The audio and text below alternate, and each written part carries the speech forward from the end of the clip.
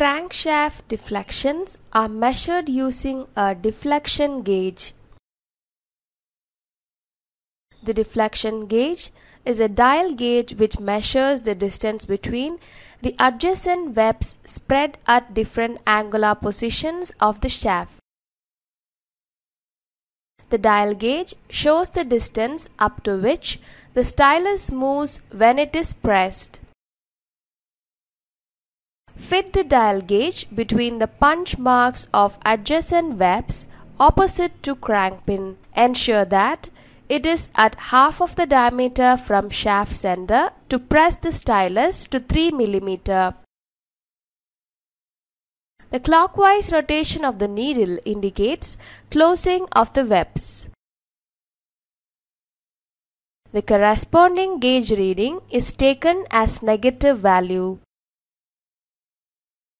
Anti-clockwise rotation indicates opening of the webs. The corresponding gauge reading is taken as positive value.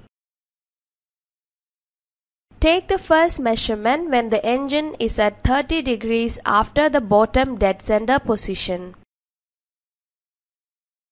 Keep the gauge close to the side of connecting rod. Set the gauge to 0 at this position. Rotate the engine by the turning gear. Stop at each quarter and take the gauge reading using a mirror with flexible handle. Take the final reading near bottom dead center. The connecting rod is now at a position opposite to the first reading. Take the average of the first and last reading to get the approximate bottom position. Repeat the procedure for each unit.